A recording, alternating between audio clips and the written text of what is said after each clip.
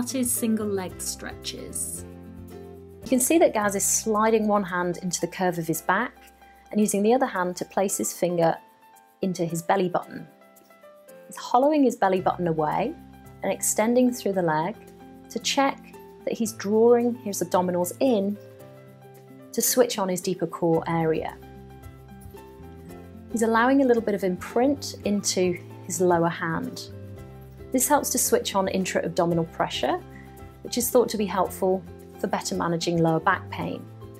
So we recommend getting familiar with this exercise and this level, doing a couple of sets every other day for several weeks to start with. Once you've built up, you can then work with a leg hovered. And you can see I'm adding in a little bit of fun bonding time with Zach.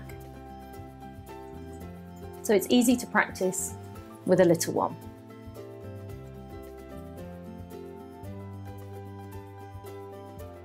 We recommend getting familiar with this exercise before moving into curl-ups, particularly if you're not long out of your mum's 6-week doctor's check. So get used to the Gaz's level first and build up. You can see now how I'm adding in an arm overhead. And I'm aiming to do this without overarching through the lower back area. This adds a little load into the core. You may want to watch out for what your toddler's doing whilst you're concentrating. Zachy, where are you off to? Uh-oh.